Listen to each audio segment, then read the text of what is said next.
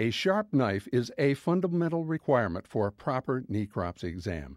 Dull knives result in examiner fatigue and damaged tissues, resulting in poor quality histology samples.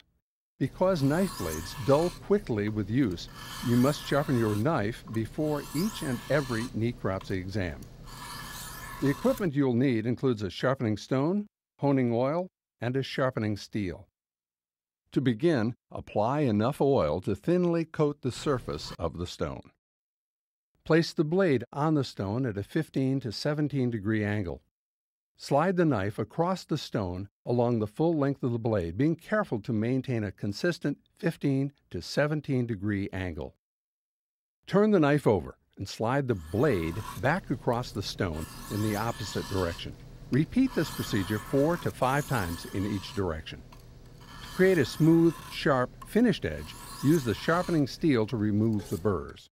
The safest method is to place the steel onto a firm surface and direct your blade away from your hand. Use the same 15 to 17 degree angle as you slide the blade down the steel. Sharpen the blade along its entire length, alternating sides with each stroke.